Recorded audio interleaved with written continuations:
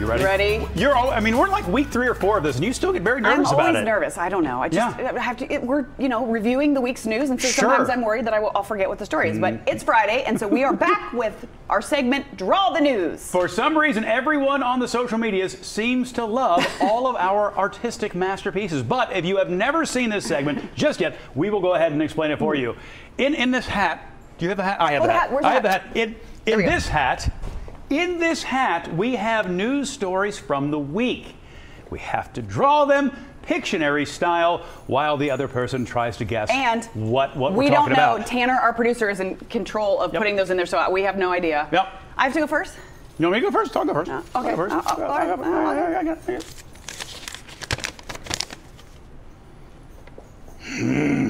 Oh, a tough one? Yep. There's one in there he said he hoped I got. Yep. Wonder if that's it. Okay. Okay. Yep. Okay. Okay. You ready? So I got to remember what. Okay. Okay. Here we go. You ready? Here we go. Okay. It's a box of things. It's a movie screen. It's a tennis court. Nope. It's a football field.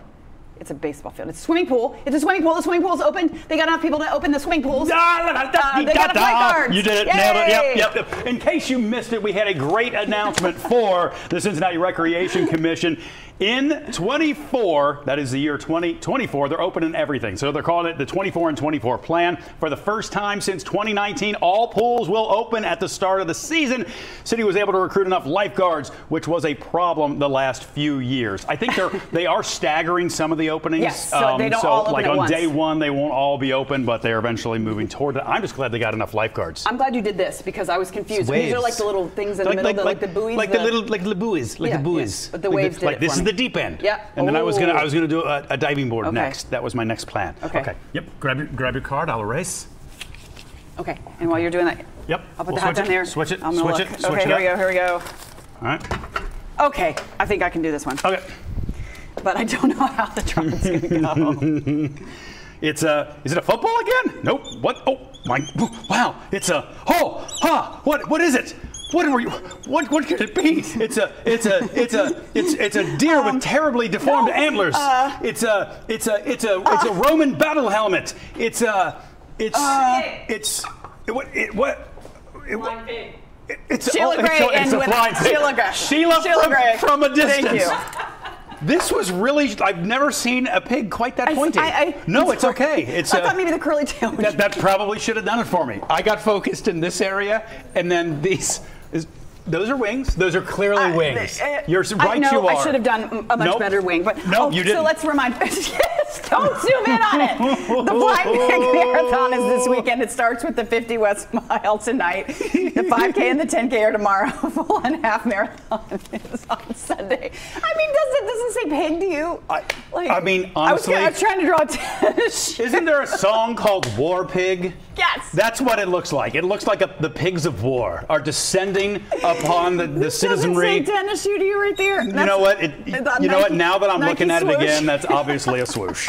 Obviously, it is. I've got my next one in hand. I got it. Okay. That was really good. Sheila knew that the moment she entered the room. She came in to talk to the German guys, and boom, she's right on top of it. Like, okay, here we go. Next up, Draw the News. Okay. Come on, man. I bet this is the one he wanted me to get. Okay. All right. So you can do this. You can do this. You got it. I know how we're going to start because this has worked effectively for the last couple of weeks. Okay. It'll at least get you in the right headspace. That's where I want to. Okay. I already know where you're going to do that. That's where I want to get you. It's a football. Okay. I knew because he said it. Okay. Okay. It's the draft. What happened? We did that last. Okay. This is our producer Tanner says he's going to ban footballs. It is.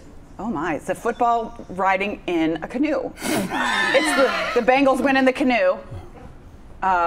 It's the coney that the guy ate. His name, Amarius Mims? Yes, and I think that's close enough. She absolutely gets credit for that, doesn't she? Yeah, we have that picture that everybody was talking about of Amarius Mims after he was drafted in the first round by the Bengals, holding that Skyline cheese coney. Look at how tiny it looks in his giant hands. Again, I keep coming back to the fact my wife said it looked like he was holding a tater tot, and that feel seriously, that is so right on. That is shockingly close. Let's see. Can I see that one more time? Go back and forth. Go coney. Go, Coney, to the drawing because it is shocking. Really, how close Look at I was. How small that looks. I in know his it's hands. crazy, and it looked like they just put a new video of all the rookies trying Skyline for the first time out there on the Bengals social media platforms, and it looked like they were enjoying it. They were certainly mashing it into their faces. All right. I believe Marius went spaghetti, chili, cheese, chili. He layered it, which I thought was good. Okay. You ready? You nervous? I think I can do it. I think I can do it. I feel good about it for you. Okay. Battle pig. No, I'm kidding. I'm kidding. It's okay. It's a okay. You're a boat. You're a boat. You're a boat on the water. You're a sailing ship. You're Tall Stacks, the new River Roots, festival that's coming.